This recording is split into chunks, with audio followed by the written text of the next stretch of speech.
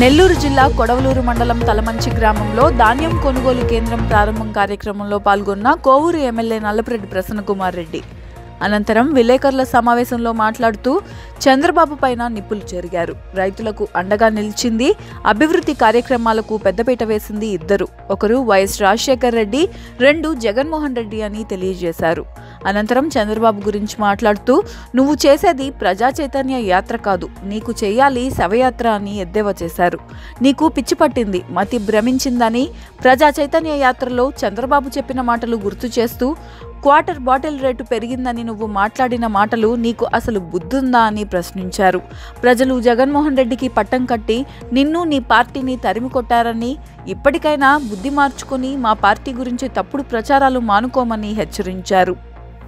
మరియు రాష్ట్ర రైతు కార్యదర్శి గారైన శ్రీ నాపా వెంకటేశ్వర్లు గారిని వేరే అలంకరణ కోరుచున్నాము. కరెక్ట్ రేటు మీ అకౌంట్కి జమ చేసేదంటే ప్రభుత్వానికి వచ్చితేనే మీ అకౌంట్ జమ అవుతుంది. మరి ఎవరికో కానీ డల్లర్లకి సెంటర్కి వచ్చేటప్పుడు మీరు తీసుకొచ్చి ఉన్న ధాన్యం వాళ్ళు చెప్పిన తర్వాత ఆ యొక్క పరిమాణాలు ఎట్లా చూసుకోండి. మన ముఖ్యమంత్రి గారు రైతులను మనం ఆదుకోవాలి, రైతులు బాగుండాలి, చాలా కష్టపడి చిన్న రైతు నుంచి పెద్ద రైతు వరకు వ్యవసాయం చేస్తారు. వాళ్ళు బాగుంటే మనం బాగుంటామని జగన్మోహన్ రెడ్డి గారు కూడా వ్యవసాయ శాఖకు ప్రాధాన్యతనిచ్చారు, పాడి పరిశ్రమకు ప్రాధాన్యతనిచ్చారు, పెద్దపీట వేశారు. వ్యవసాయానికి రైతులకు పెద్దపీట వేసింది ఇద్దరే వ్యక్తులు, రాజశేఖర రెడ్డి గారు, జగన్మోహన్ రెడ్డి గారు. జగన్మోహన్ రెడ్డి గారి ఆధ్వర్యంలో వైఎస్ఆర్ కాంగ్రెస్ పార్టీ అధికారంలోకి వచ్చి దాదాపు 10 నెలలు కావస్తా ఉంది. ఈ 10 నెలల్లో ఎన్నికల్లో మేనిఫెస్టోలో చెప్పినవి, అదేవిధంగా ఎన్నికల ప్రచారంలో చెప్పినవి ముఖ్యమంత్రిగా ప్రమాణ స్వీకారం చేసిన రోజు నుంచే ఒక్కొక్కటిగా అమలు చేస్తూ ప్రజల మధ్య ఉన్నాం. ఒక 2 రోజుల నుంచి మరలా చంద్రబాబు బయటకు వచ్చాడు. ప్రజా చైతన్య యాత్రలు అని పెట్టాడు. ఎవరి కోసం? ఈయన ఎన్నికలలో ప్రజలు తీర్పిచ్చారు.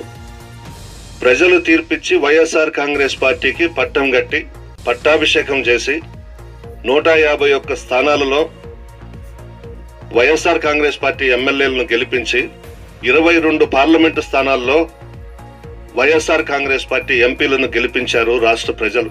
ఈయన ప్రజల్లో ఇప్పుడు చైతన్యం తీసుకొని వచ్చేదేముంది?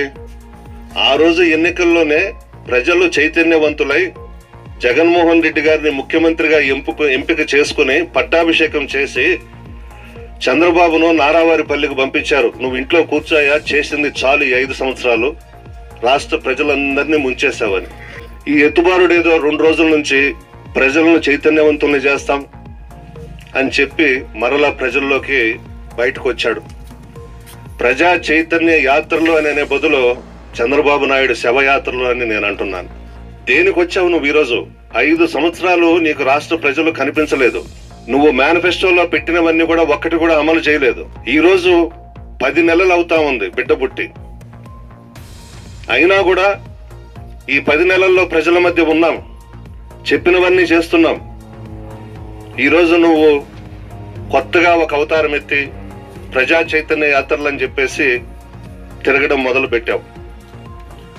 జగన్మోహన్ రెడ్డి గారు ప్రవేశపెట్టిన నవరత్నాలతోనే చంద్రబాబుకు నరాలు చిట్లిపోయినాయి, మతి భ్రమించింది.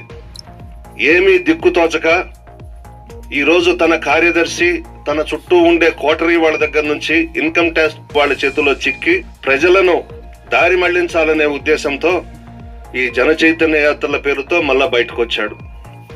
మరోసారి ప్రజలను మోసం చేయడం తప్ప ఇంకొకటి కాదు. ప్రజలు రాజకీయ నాయకుల కన్నా చైతన్యవంతులు కాబట్టే ఇటువంటి ముఖ్యమంత్రి మాకు వద్దని చెప్పి చంద్రబాబు ముఖాన ఊసి ఇంటికి పంపించి ఈ రాష్ట్రాన్ని పరిపాలించగలిగే ఏకైక శక్తి సామర్థ్యం ఉన్న ఒకే ఒక్కడు జగన్మోహన్ రెడ్డి గారని చెప్పేసి అన్ని స్థానాలు మాకు ఇచ్చారు. దేనికి చైతన్య యాత్రలో? ఎందుకని అడుగుతున్నాం. మేం చేశాం 10 నెలల్లో, తలెత్తుకుని తిరుగుతాము గ్రామాల్లో ప్రజల మధ్య. వైఎస్ఆర్ రైతు భరోసా పెట్టాం, ఫీజు రియంబర్స్మెంట్ చేశాం, వైఎస్ఆర్ ఆరోగ్యశ్రీ పెట్టాం, జలయజ్ఞం, వైఎస్ఆర్ ఆసరా, వైఎస్ఆర్ అమ్మఒడి, వైఎస్ఆర్ చేయూత మద్యపాన నిషేధం విడతల వారీగా పేదలందరికీ ఇళ్లు ఇవ్వబోతా ఉన్నాం. నీ మతి స్థిమితము నీకు మెంటల్ వాడి అయిపోండావు నువ్వు.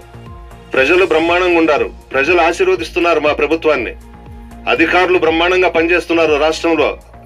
సీఎం గారి ఆదేశానుసారం నువ్వు ఏదో ఈరోజు వ్యాన్ ఎక్కేసి మద్యం రేట్లు పెరిగిపోయినాయంట, ఈయనకెందుకు ధరలు పెంచేశారు తమ్ముళ్ళు, మీరు కనీసం క్వార్టర్ బాటిల్ అయినా కొనుక్కోగలుగుతున్నారా అని అన్నాడు. 9 సంవత్సరాలు తర్వాత 5 సంవత్సరాలు చేసిన ఈ ప్రబుద్ధుడు వ్యాన్ లో మైక్ పట్టుకొని మాట్లాడొచ్చా? ఇటువంటి వ్యవహారాలు చేస్తూ తండ్రి కొడుకులు ఇద్దరు ప్రభుత్వం మీద లేనిపోని ఆరోపణలు చేస్తూ ప్రజల్లోకి వస్తున్నారు. 30 సంవత్సరాలు ఈ రాష్ట్రాన్ని ఏకధాటిగా జగన్మోహన్ రెడ్డి గారు పరిపాలించబోతున్నారు ప్రజల ఆశీర్వాదంతో. నువ్వు ఏమీ చేయలేవు, నీ పని అయిపోయింది. తెలుగుదేశం పార్టీ భూస్థాపితం అయిపోయింది ఈ రాష్ట్రంలో, నూకలు చెల్లిపోయాయి. ప్రజలు అనుకుంటే ఏమి చేయగలగరో అదే చేశారు మొన్న జరిగినటువంటి ఎన్నికల్లో. ఇకనైనా బుద్ధి తెచ్చుకొని ప్రధాన ప్రతిపక్ష నాయకుడిగా సలహాలు ఇవ్వు, సూచనలు ఇవ్వు. మంచివైతే మేము తీసుకుంటాం, సరిదిద్దుకుంటాం తప్పులు చేస్తే, అంతే తప్ప ఇటువంటి డ్రామాలు ఆపు.